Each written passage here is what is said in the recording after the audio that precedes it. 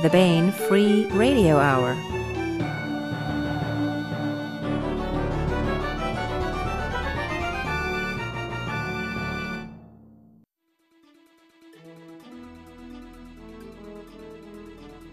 On the podcast, the dark side of the moon sues for deformation of character. Get it? Deformation. Ha ha.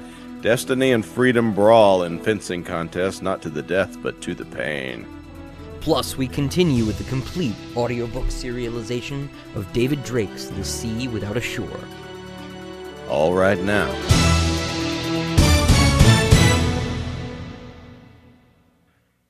Welcome to the Bane Free Radio Hour podcast. It's an honor to have you along. I'm Bane editor Tony Daniel. And I'm editorial assistant Christopher Rocchio. This time we have part 2 of our 2-part interview with Larry Correia and John Ringo as they discuss their new book, Monster Hunter Memoirs, Grunge, a new sub-series entry in Larry Correia's Monster Hunter universe. And it's a very fun book from those powerhouses, Correia and Ringo. And of course, we continue with our complete audiobook serialization of The Sea Without a Shore by David Drake. That's all coming up. Now, here's the news.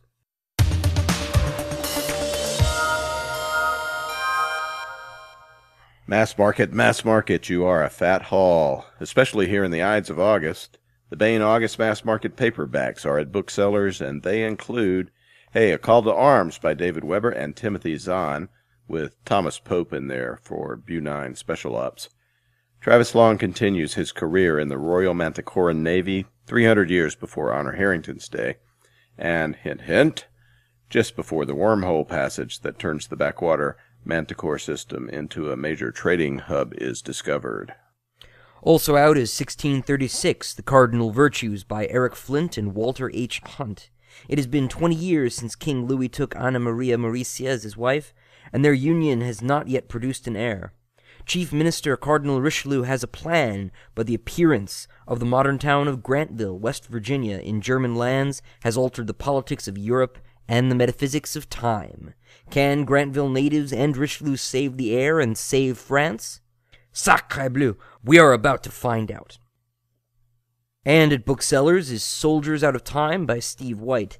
This is book 5 in Steve White's Jason Thanu time travel series. And here Jason has a final confrontation with the transhumanist menace he has fought across time. Jason has powerful enemies, but with the help from a couple of British sergeants and a would-be bugler from India, Gunga something, I can't remember his name exactly. Anyway, go on. He may have just the team to meet the challenge. A Call to Arms by David Weber and Timothy Zahn, 1636, The Cardinal Virtues by Eric Flint and Walter Hunt, and Soldiers Out of Time by Steve White are now available in mass market paperback at booksellers everywhere.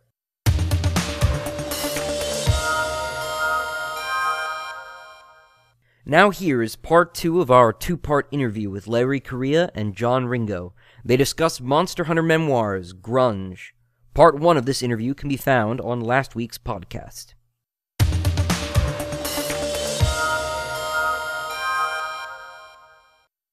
want to welcome Larry Correia and John Ringo to the podcast. Hello, guys. Hey, this is Ringo. Hey, Larry Correia is the creator of the New York Times bestselling Monster Hunter International series, including Monster Hunter International and Monster Hunter Vendetta, Monster Hunter Alpha, Monster Hunter Nemesis, and Monster Hunter Legion, as well as the creator of the Magic Noir-themed Grim Noir Chronicles, which you may remember we serialized Hard Magic, the first in that series, here on the podcast. He's the co-author with Mike Cooperi of the Dead Six books in the Dead Six Military Adventure series, including the latest entry, Alliance of Shadows, which is coming up in October. It's a really great book I've been working on here. He is also the author of Son of the Black Sword, Book 1 in the Forgotten Warrior Saga, as well as lots of other books and stories. Larry has been an accountant, part owner of a gun store, a shooting instructor, and a competitive shooter himself. He grew up in the California outback on a farm and now lives in Utah. And we have John Ringo. John is the New York Times bestselling creator of the Posleen War series, including groundbreaking first novel in the series, A Hymn Before Battle. Great book. The Council War series, the Empire Man series, co-authored with David Weber, the Ghost, I guess you'd call it a techno-thriller series or something like that. the Troy Rising series, the Queen of Wands contemporary fantasy series, and the Black Tide Rising science-based zombie series. We have just finished up serializing Under a Graveyard Sky here on the podcast as well, and many other series and standalones. He's co-authored with David Weber, Michael Z. Williamson, Tom Kratman, Travis S. Taylor, Ryan Sear, Julie Cochran, and now Larry Correia. John was in the U.S. Army, rose to the rank of specialist as a member of the 82nd Airborne Division. He served 4 years active duty and 2 years of reserve with Florida National Guard. And he picked up the Combat Infantryman Badge, Parachutist Badge, Army Commendation Medal, Good Conduct Medal, Armed Forces Expeditionary Medal for Grenada, and the National Defense Service Medal. At the moment, we are all gathered to talk about a new collaboration now at booksellers everywhere between Larry Correia and John Ringo. It's set in Larry's Monster Hunter universe and is called Monster Hunter Memoirs Grunge. This is the first of 3 books in the Monster Hunter Memoirs subseries by Larry and John, and it is packed with loads of excitement and really some wicked fun. One of the greatest experts on swords in modern history is Hank Reinhardt, passed away several years ago. Yeah.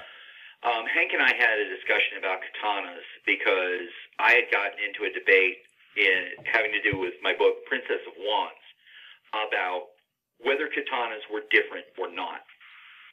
And Hank said, oh God, yes. Katanas are a completely different breed of sword.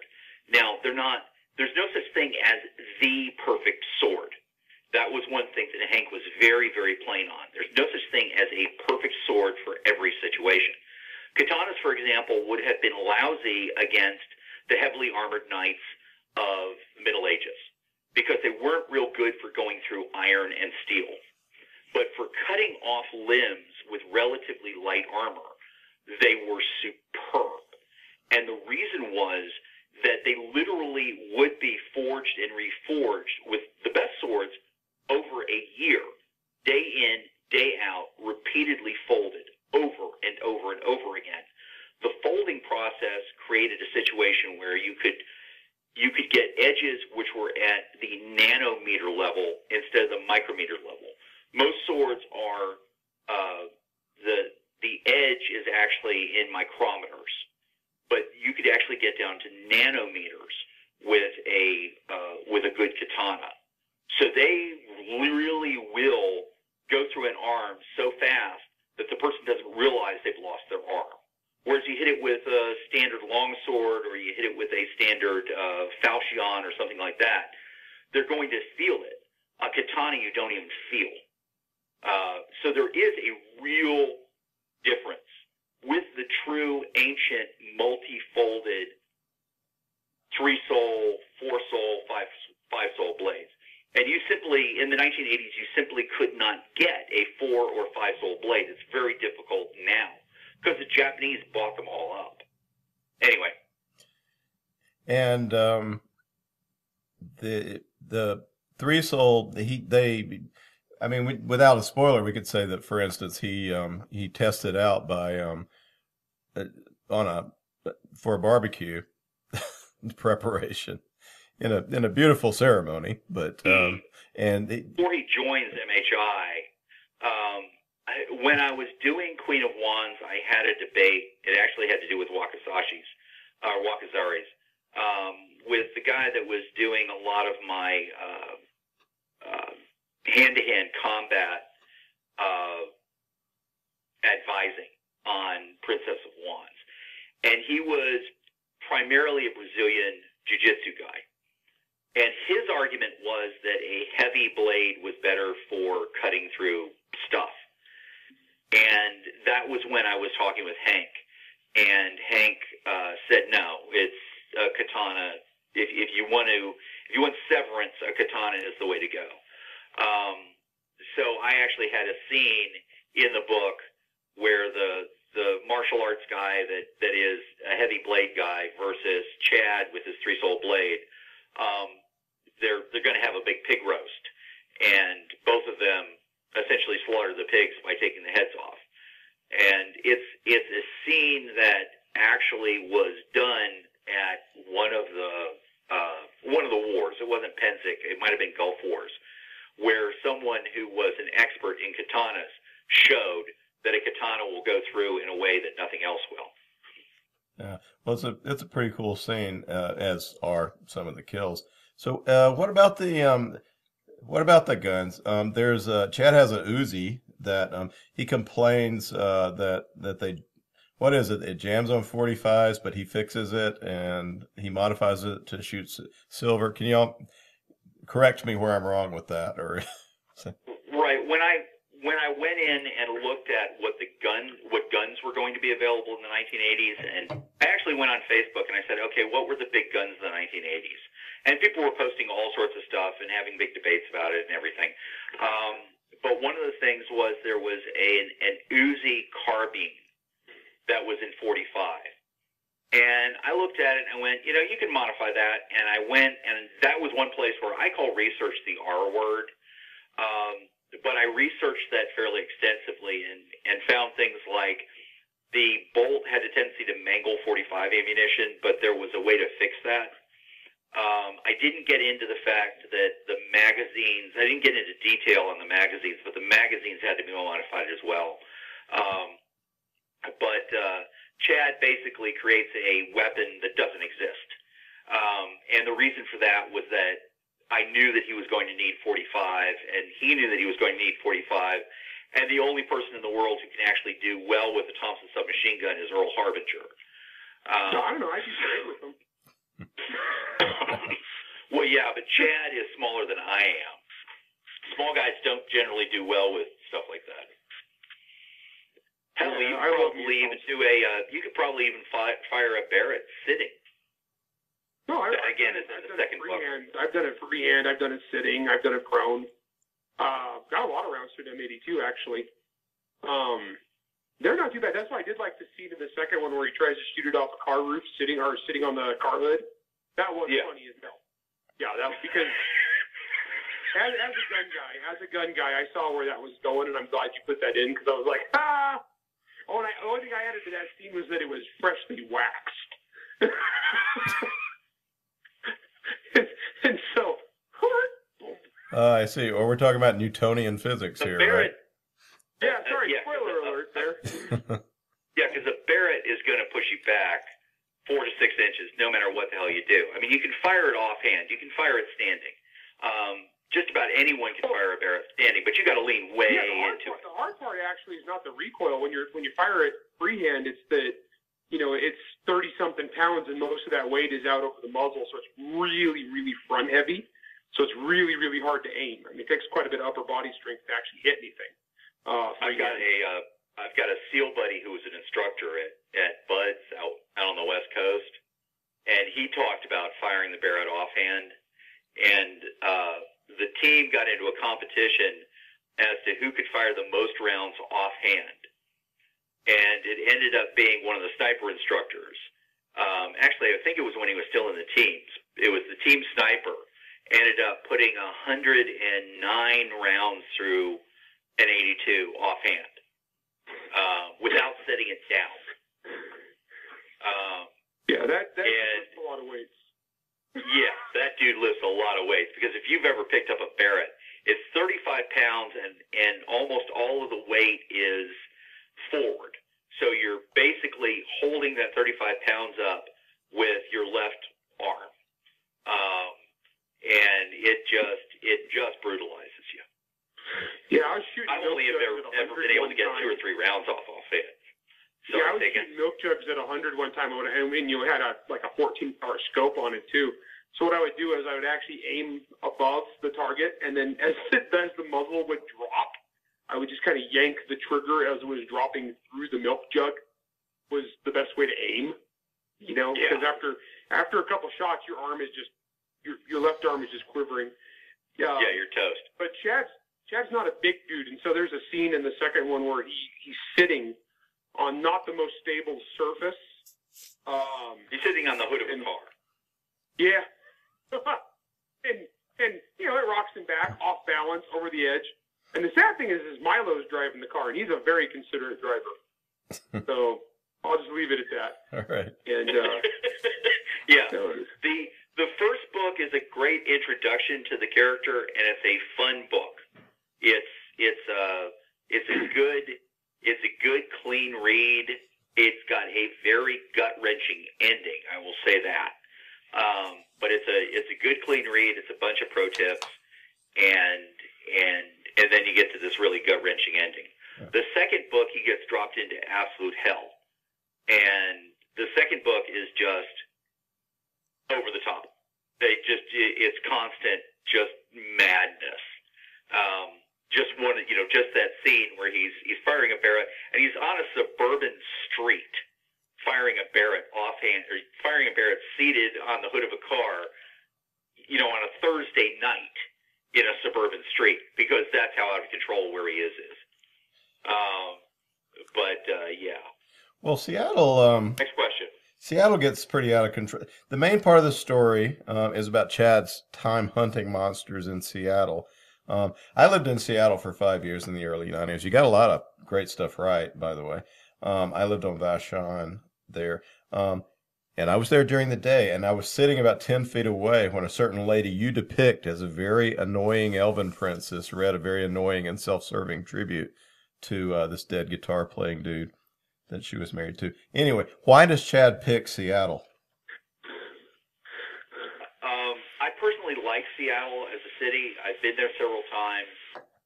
I've never lived there. I don't know it like the back of my hand, but it was someplace that I knew that I could play stuff and there would be a certain amount of realistic local color to it. And again, Seattle in the 1980s was not covered up with coffee shops. Seattle in the 1980s was different from now. Oh yeah, well it was the recovery from the Boeing slump was going on. It was a down and out sort of place. It has certain things then which carry over to now. Things like the university district was still there. There was a large Asian community, and Chad interacts a lot with the Asian community. But it was a different city than it is now, for better or ill. So that's why I placed it in Seattle. The other thing was that Chad has a characteristic that I also have, which is that he hates heat. So the reason that the character picked it in the book was that he wanted to go someplace cold. He was actually given the opportunity to be on the top team in the company, and he's like, God, I really hate the heat. I want to get out of the Southeast. Can I go to Seattle instead?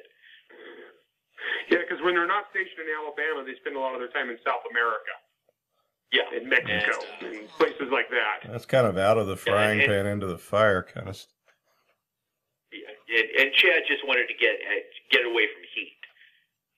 Yeah. Of course, in the sequel, he gets redeployed to New Orleans, and it's the one place where, as he puts it, I found my inner bitch, because he just complains about the heat in the book constantly. It's even hotter than Northeast Alabama.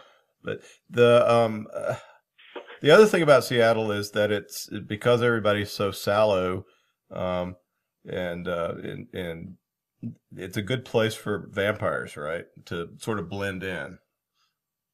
Yeah, there's actually a discussion about that in the book, that if you see somebody who's really incredibly pale in Phoenix, it's either somebody who's really into the goth movement or a vampire. And in either case, you stake them.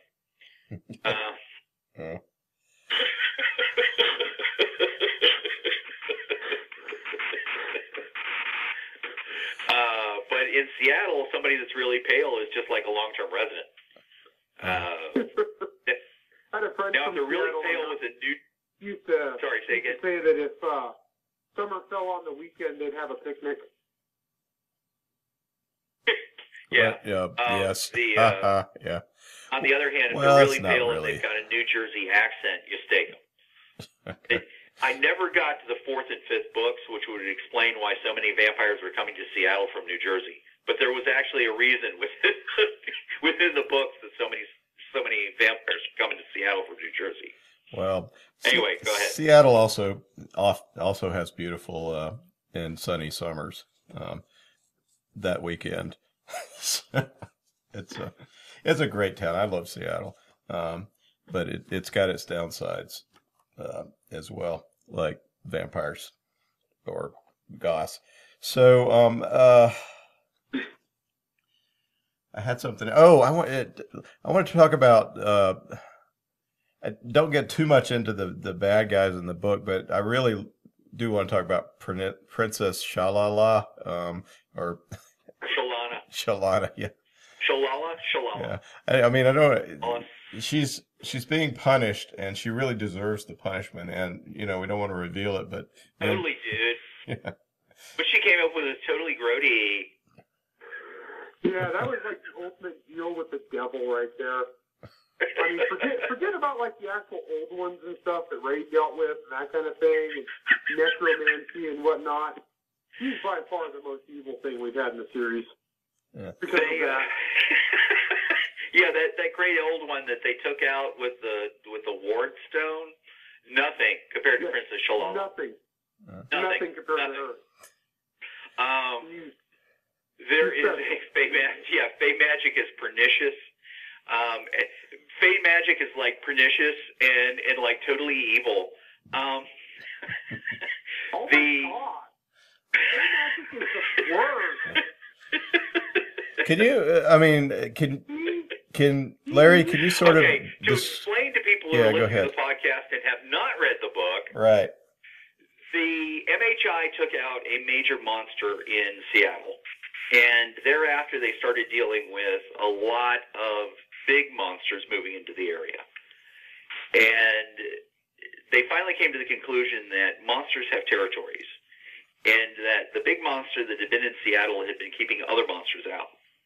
And although what it had been doing was extremely terrible, and I won't get into it because we don't want to give away too much. But it is it's a great fight scene in the book, by the way. So. Go ahead and say, well, thanks, Larry. Oh. Larry, you say, well, thanks. I didn't change that much there. I just changed a couple technical thingies. That was it. Well, and it's cool the way that anyway, there's so much cool stuff in it. The way they tracked down the Master Vamp was really cool, too. So, anyway, onward with they had a situation where they needed something powerful, supernatural to stabilize the area. And what they were finally able to find was a Fey princess who was trapped in a tower in California. She had been imprisoned she had been punished by her mother, who was the queen of the Western Fey, to be imprisoned for 100 years for a violation against the mother and all mothers everywhere. So they managed to come up with a way to spring her and keep her mother from finding out about it. And then after they do, they find out what the terrible thing was that she did. She had invented Valley Speak. Oh my God. And it turned out to be like totally pernicious and like utterly evil and really, really grody. And Chad came very close to trying to collect the puff at that moment when he realized, right? Valley Speak, fairy princess, who like totally can't, she's totally vegetarian. Except for chicken, because she really loves chicken. Oh, and steak. Oh, my God, she so loves steak. And no, I can only drink Perrier.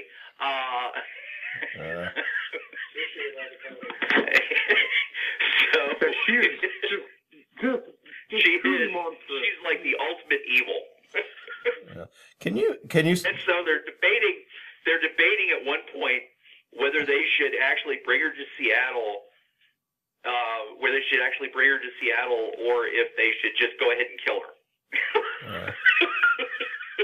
Because the puff on one is huge.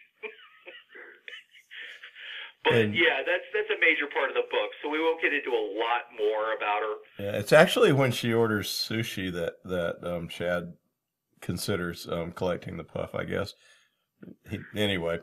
No. It's when he finds out that she invented the California roll. She invented the California roll! Just pernicious evil right there, man. Oh, well. And tie-dye, and mood rings. Oh, my God.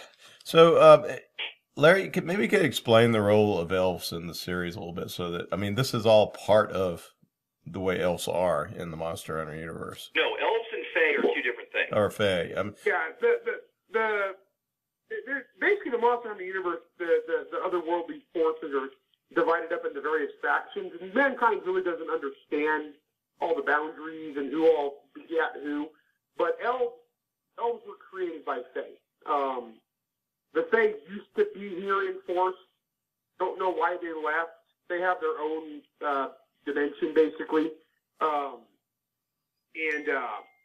so they're not elves. Elves were basically a servitor race to them. And so were orcs. And that's why to this day elves and orcs really hate each other's guts. But different races.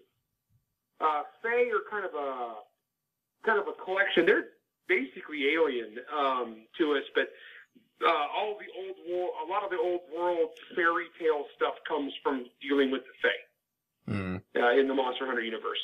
Yeah, and there's some great descriptions that y'all have of what they really look like behind the glamour as well. Yeah, we don't want to give away too much about the book. Yeah. I hadn't got into the Fae too much, so basically how John described them, because at the end of Nemesis, I teased at the Wild Hunts in the next one, in Book 6, but I hadn't described them yet. So then John, in this, he wrote more what the Fae looked like and acted like, and so I went ahead and revamped what I had for the rest of the Monster Hunter series, because the vision he had of them actually was really creepy and worked great. So that's kind of how that evolved there. Yeah. It was very cool. The mythology was just seamlessly worked in. What are some of the other significant? Anything else we want to talk about the monsters and the monster hunting that Chad does in Seattle? That maybe some high points. Well, he takes out a werewolf while he's jogging. Yeah. The one that I've seen people keep bringing up is Microtel. Yeah. Like I was reading the reviews today, and people are really loving it. But I saw repeatedly. So Microtel is a company based loosely upon a real company that we will not say, so they don't sue us. That is based loosely in Redmond, Washington. Yes. That also uses demons. Has a contract there for their R&D department. And I don't want to say too much, but it's a pretty horrible place to work, and they're doing a lot of R&D in various areas. So it doesn't always. Hang on a second. Let me do a little bit of. So there has been a demonic outbreak at the quality control department of Microtel. Okay. And this is basically a short reading. And remember that this is a memoir, so it's all first person. So when I say I, it is the character Chad Gardinier who is talking. All right. How many people in the area, I asked. Survivors. Not important, Williamson said. It's just quality control. We sealed the doors and called you.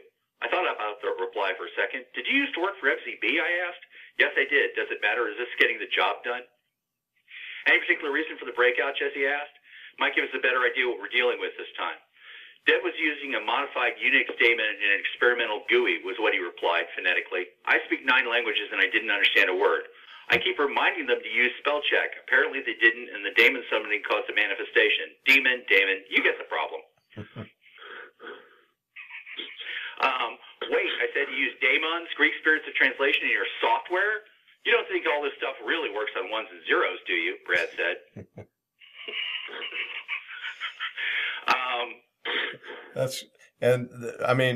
The punchline in that is I maybe we shouldn't get, but the idea that it didn't really matter because they're QA was pretty. Yeah, right. Hang on a second. Let's see. Some sort of transdimensional portal opened while he was testing a new piece of software. He sank halfway into the floor before it closed. Horrible way to go. Microtel QC has the highest death rate of any job in the nation, Brad said. Not that you're going to find it in any open reports. Between the supernatural outbreaks, suicides, that one accountant who killed 10 coworkers with a letter opener. There was a secondary door after that one. On the wall of the man trap was a motivational poster of piles of seeds. There was a large pile of what must have been tiny mixed seeds that looked nearly identical, and two smaller piles of them separated. The caption read, At Microtel, quality control is our number one concern. There was a small window looking into the far room. There was a smeared handprint on the window and spatters of blood. So basically, when there was a demonic outbreak, what they did was they sealed everybody in from the outside and let the demons eat them. Yeah.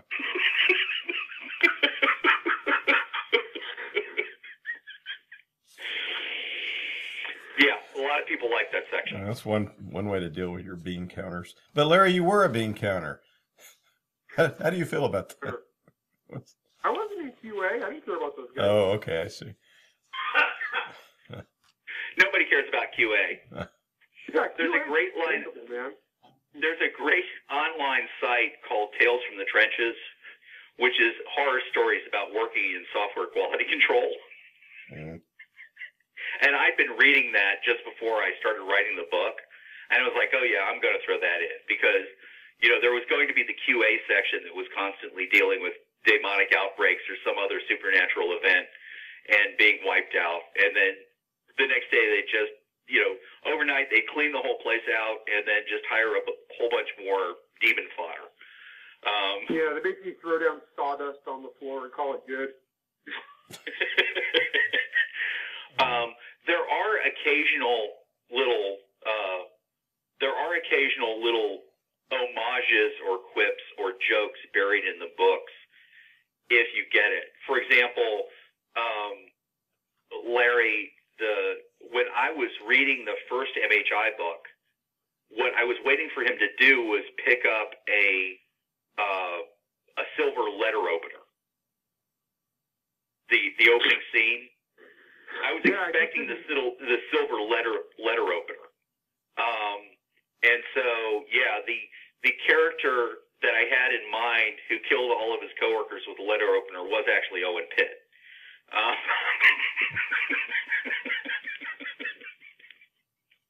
Never mind. Yeah, luckily in the timeline he was like 5, so yeah, I know. Good.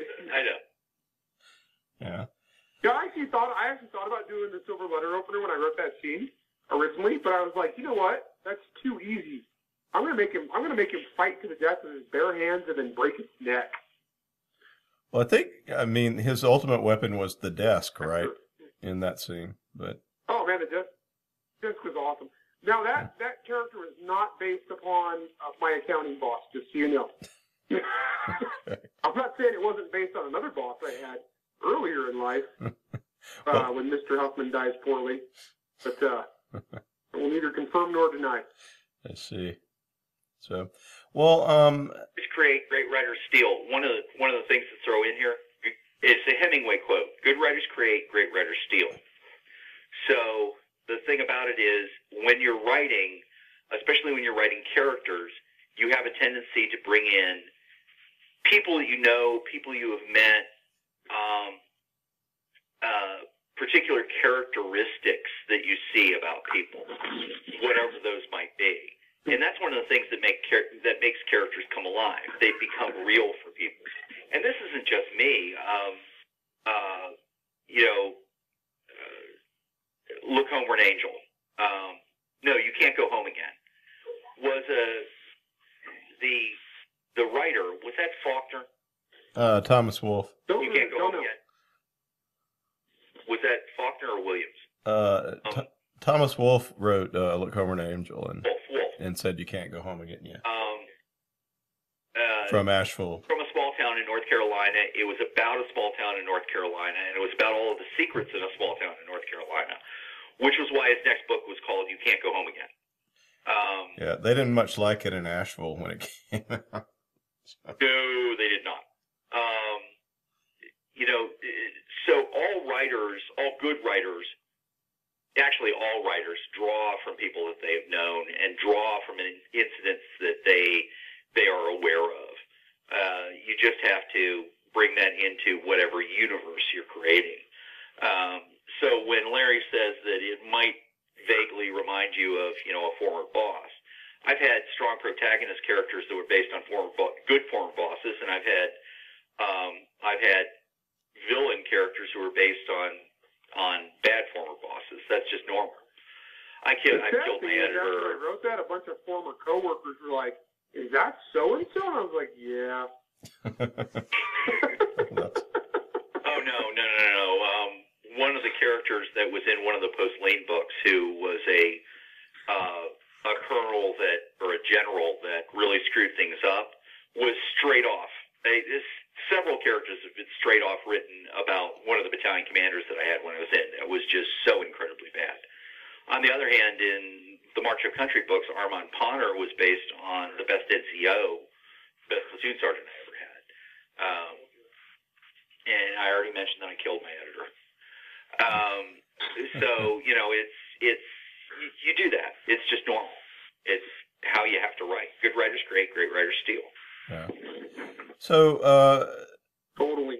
This is Monster Hunter Memoirs Grunge is the first, but not the last of the Monster Hunter Memoirs series. So what's next? How is this going to go? The next one is actually out at the end of the year. The next one comes out in December. Yeah, and that one's Sinners, correct? Or Sinners. Yeah. By the way, these have great covers by long. Alan Pollock, I believe. He's our artist on these. Yeah, Chad has to transfer to someplace other than Seattle because he ticks off somebody fairly powerful who ticks him off really bad. And so he has to go someplace else. And New Orleans has gotten completely out of control. So when he calls and says, "Hey, I need a transfer," they're like, "Well, the choice is New Orleans or not." And so he goes to New Orleans, back to the heat and the humidity and the bugs and everything else. And the second book is the first book is a lot about Chad, about his background, and it's sort of an intro to the universe. The second book, Sinners, is just explosive in more ways than one. Many, many, many more ways than one. Mm.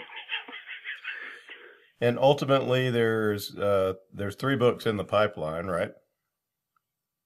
Yes. Well, there's 3 books that are going to be part of the series at present. Yeah, the delay on the third one is me because I have to go finish like I said, I'm a slow editor, and I got to go finish Monster Hunter 6 out of the regular series first. And then I'll do the edits for the third book, and should be good to go next year. Yeah, and there's some stuff that Larry and I talked about at LibertyCon. I'm probably going to go back into the third book, and there's some fill-in stuff that needs to go in there. That there was some stuff that I left out of the second book that was like, "Hey, Larry, do you think you can handle this?" And some of that stuff I'll just go ahead and take care of now that we've discussed the universe a little bit more. Yeah, because I've got because people are top of the bit, and because the Monster Hunter 6 comes out, I think it's August 2017. So basically, I've got to the end of the year to get that all nice and pretty for Tony. So yeah, do that, please. I promise. We're kind of counting on that to anchor the summer there. So I'm working on it. It's actually a pretty awesome book, by the way. So yeah, I hope you guys like it. So what are you both working on at the moment? Well, that's what I'm working on, Monster Hunter 6. I've actually got the Monster Hunter anthology coming out next year. That's all done except for one story we're waiting on, Jim Butcher's. And then I've got there's a collection of my short stories coming out next year too, from Band. And then after that, I'm working on the sequel to Son of the Black Sword. It's called House of Assassins. What's it going to be? I've got coming up. Cool. House of Assassins. Oh, cool. It's the book in the Forgotten Warrior series. Yeah. Cool. I like that title, Larry. Anyway. Yeah. What are you working on right now, John? I am doing 3 things primarily. There is 4. I've been taking a look at the third book and doing some tweaks having to do with sort of trying to read Larry's minds on the basis of the edits on Grunge, of taking some of the stuff out that he'd find and want to edit, change, whatever.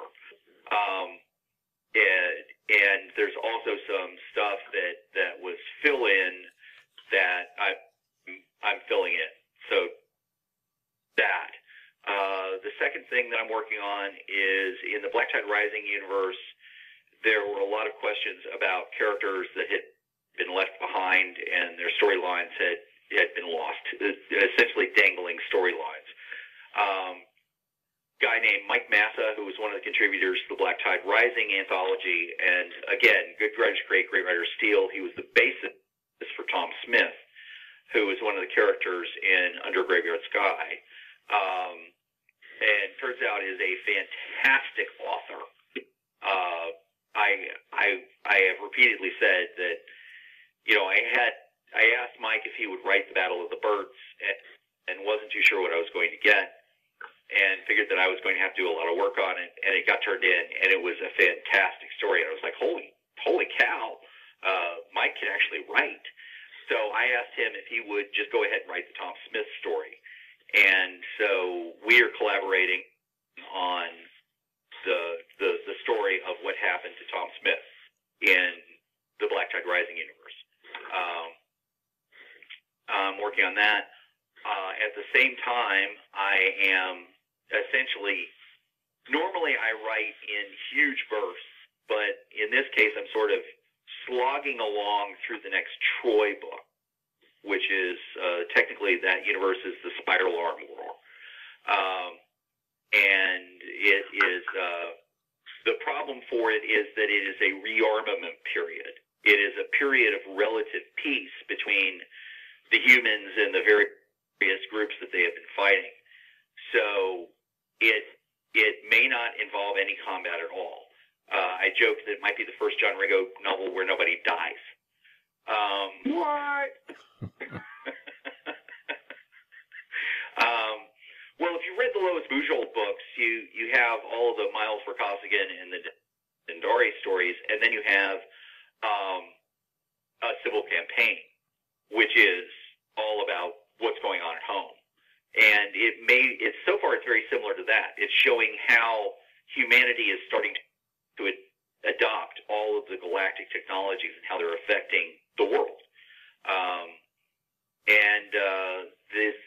The fourth thing that I'm working on is a collaboration with two more writers from the Black Tide Rising universe, but it is a new universe. It was originally designed for Larry to write in, and so we're writing in that universe. It's the Gantz universe with the. I was talking to Casey. Oh, can we say their names? Yeah, Casey Smith, Casey Azell, and Chris Smith. Yeah, so I'm talking to Casey and Chris about it, and that is fantastic because both of those guys are super cool. So very talented, up-and-coming writers. And Mike Massa, too. Mike, I have not read his stuff yet, but Mike's just a super nice guy. So Casey and Chris were just giddy at LibertyCon. Yeah. We had Mike and Casey on the podcast. I don't know Mike very well. Well, he's nice to me. Yeah, Mike Massa is, and this is part of his open biography. He's he was a SEAL with combat experience in Mogadishu and some other places that he can't talk about during that time frame. And later he was the commander of BUDS. Or not of BUDS. He was commander of the Hell Week portion of BUDS.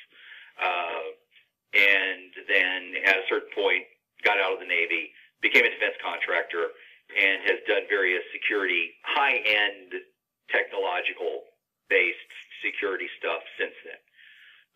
Yeah, like I said, nice to me. Probably not nice to, various people in Mogadishu and whatnot, but he is the kind of guy that is the nicest guy in the world. It has a moment that he has to kill everyone in the room. And you might not want him as your CrossFit instructor. If No. That would require me No, to God, no. exercise, Tony. That's not going to happen. Yeah. No. What is it that your wife said about you, Larry? That your idea of exercise is sitting on a exercise bike playing Call of Duty? Oh no, man! I play World of Tanks on the exercise bike like a boss.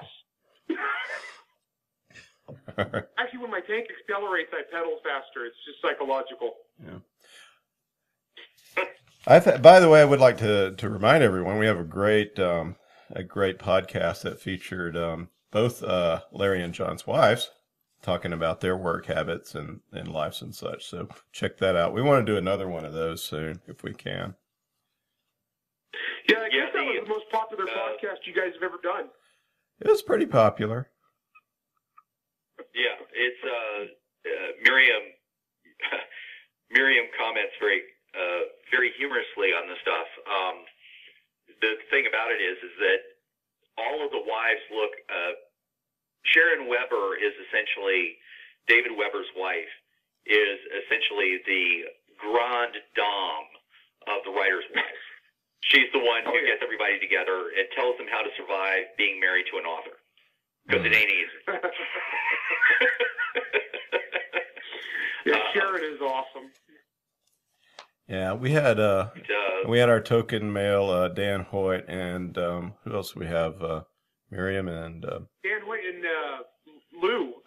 Right, Eric Flint's wife. Yeah, but the thing about it is that Lou doesn't show up as much because she's got a day job.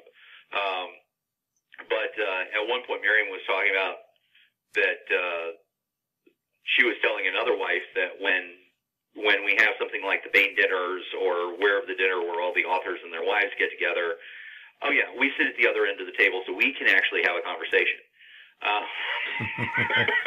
And I'm like, yep, okay. Bye, honey. Bye. Bye-bye. Writers do tend to have a lot to say in many circumstances. It's a great series, Monster Hunter Memoirs. It's a great addition to the series, and it's a great thing you could just read as a standalone too. It's a lot of fun. The book is Monster Hunter Memoirs Grunge by Larry Correia and John Ringo. It's now at booksellers everywhere. Larry and John, thank you so much for being with us. Oh, my pleasure. Thanks, Tony.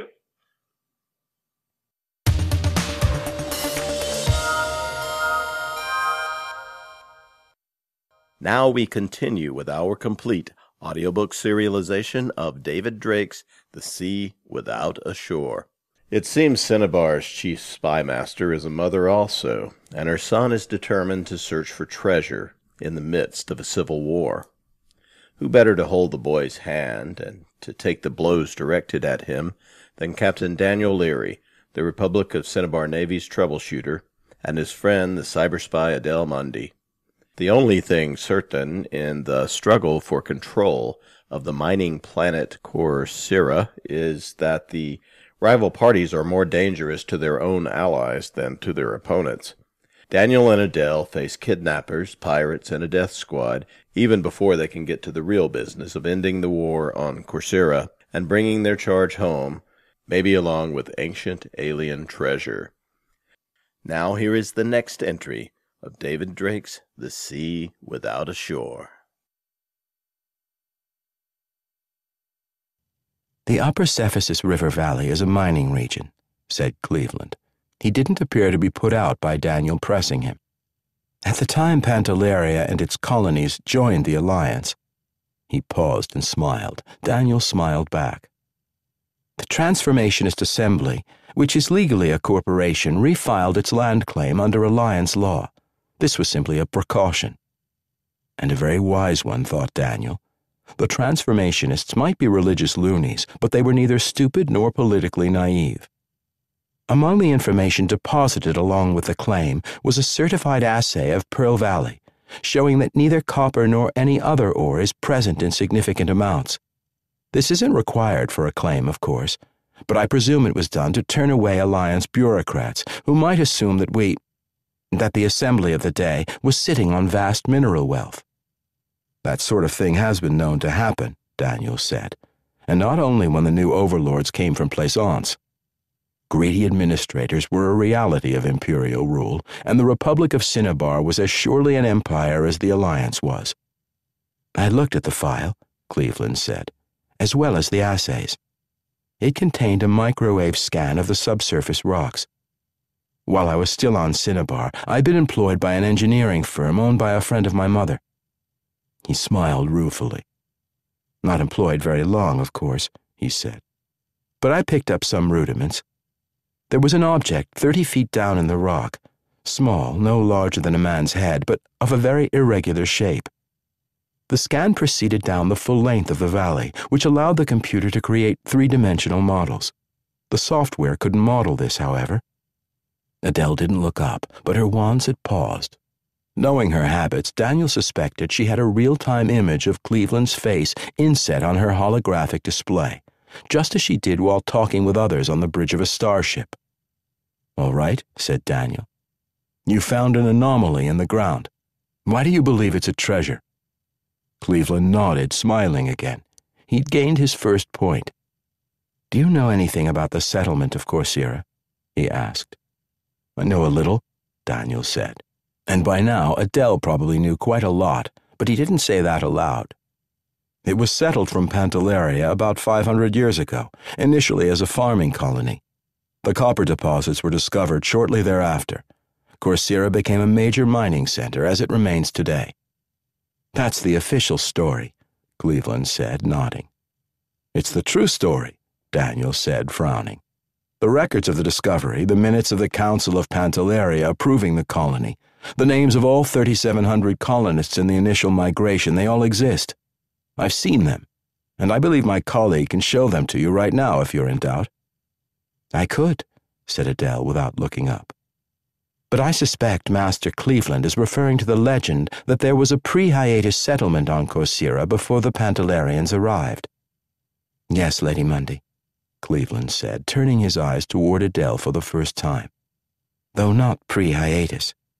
I don't know of any evidence supporting that belief. But I believe I've found evidence that Correia was settled from Bay about 800 years ago, long before Pantelleria discovered the planet and sent its colony." Adele's wands danced like the surface of a pond in a rainstorm. She said, "Bay settled Ischia and the Ribbon Stars 800 years ago. That was the only colony ship which Bay sent out. Before the end of the century, Bay had collapsed into civil war from which its civilization never recovered. The factions were using fusion bombs, and they stopped fighting simply because the infrastructure could no longer support weapons more advanced than spear throwers. The colony ship from Bay, the Coalsack 5747, was under Captain Pearl," Cleveland said. "That's correct, isn't it?" "Yes," Adele said. "The only further data I have on the venture is that there were some 13,000 settlers." "Cleveland," said Daniel. He hoped he kept the sudden concern out of his voice. "Did you get this idea of a treasure because the captain's name is the same as that of the valley your church is set up in?" If the boy had done something so silly, the whole business was absurd, and he was probably too deluded to listen to reason. Much as Daniel would like to help the Sands. "No, Captain Leary," Cleveland said with a smile of calm amusement. He was, after all, Daniel's senior by a year or two. "The coincidence of names caused me to look into Iskian history, however. There was a surprising amount of information available on Correia, since the planets are neighbors and Ischia was a major trading partner of Correia and of Pantelleria as well." "You have the advantage of me there," Daniel said. He felt embarrassed, even though he hadn't actually said anything insulting about Cleveland's intelligence or common sense. "I know nothing of the other stars in the Ribbon Cluster save Pantelleria." "Captain Pearl landed on Ischia as planned and disembarked the colonists," Cleveland said. He and the crew were to be colonists also, in the normal fashion of colony ships. Ordinarily the ship, the Coalsack 5747, would have been cannibalized for the colony's use, but there were two factions within the colonists. Not long after landing on Ischia, Captain Pearl lifted off again with most of the crew and about 1,000 of the original colonists. The Coalsack 5747 was never heard of again. "Bloody hell," said Daniel. He shook his head, feeling a little queasy at the implications of what Cleveland had said. I'm not surprised the ship disappeared. It may not have made it into orbit after liftoff. Colony ships are huge, and they're not built for repeated liftoffs and landings. Was the division among the colonists due to the religious arguments which led to the civil war that broke out on Bay a generation later? Adele said. For politeness' sake, she looked at Cleveland this time as she spoke. I don't know, Lady Mundy, Cleveland said. My source here is an Iskian history, which I suspect was intended as a school text. What it says is that Captain Pearl and his Confederates stole a great treasure. Could that not have been the ship itself? Adele said. The cargo had largely been landed when Pearl lifted off again, but the loss of the ship must have been a great handicap to the new colony. The coal sack may have been the treasure, certainly, Cleveland agreed. Nothing else appearing, I might assume that it was. But there's the buried anomaly in the Pearl Valley. The fact that the ship lifted from Ischia doesn't prove that it landed on Correia, Daniel said, but his tone was mild. He was becoming intrigued, more or less to spite himself. As I say, it may well have broken up on Ischia. Not in sight of the ground, Cleveland said. I'm sure from the tone of the history that it would have been recorded as just retribution of Providence on the traitors. Daniel nodded in understanding. Adele raised her eyes again and said, I would like to see this history, if I may. The original is waiting at the door with Gilfin, Cleveland said. He was gaining assurance as the interview went on. Your reputation preceded you, Lady Mundy. I made a copy, but you may be able to learn things from the original which have escaped me. It struck Daniel that the boy must have inherited his mother's intelligence as well as her strong jaw and broad forehead. His willowy height, however, owed nothing to Mistress Sand's short, blocky frame. What decided me to return to Cinnabar and attempt to mount an expedition, Cleveland said, was the port computer at the capital Brotherhood. It's the main starport where the river broadens and forms a pool at the base of the foothills. Yes, said Daniel, nodding cautiously. The computer comes from a starship, Cleveland said. I know, that's common. A computer which can calculate navigation in the matrix has more capacity than any use in normal space requires. Yes, said Daniel, no matter how old it is. This computer, it's in the Manor, Brotherhood's government building, Cleveland went on. This computer was manufactured on Bay, and nothing so sophisticated has been manufactured on Bay for the past 700 years. Adele's wands were in quivering motion. I want to see the computer, she said to her display. Will that be possible?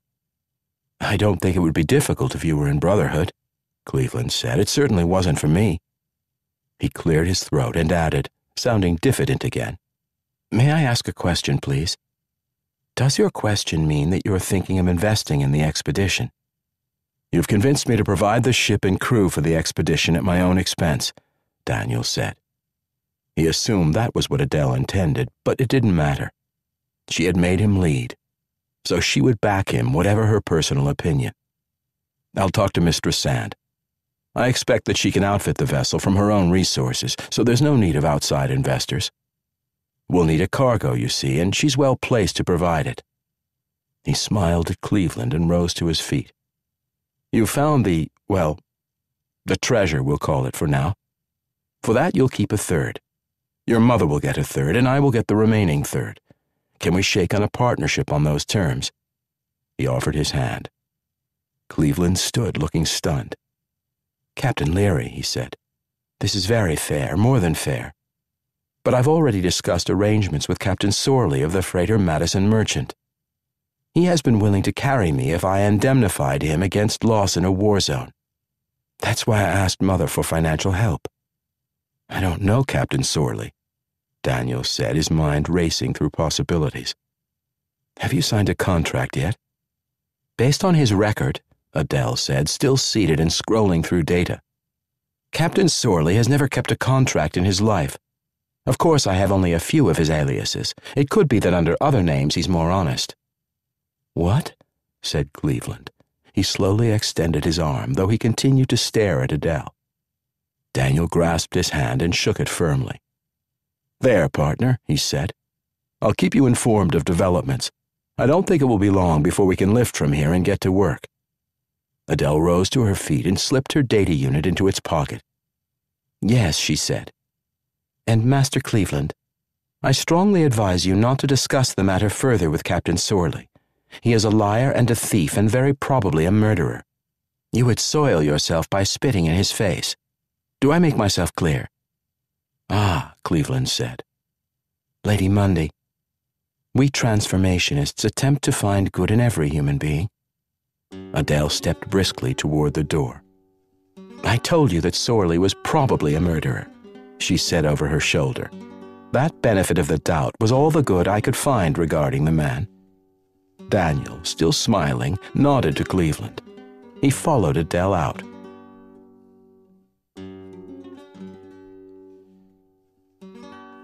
That was another entry in our complete audiobook serialization of The Sea Without a Shore by David Drake.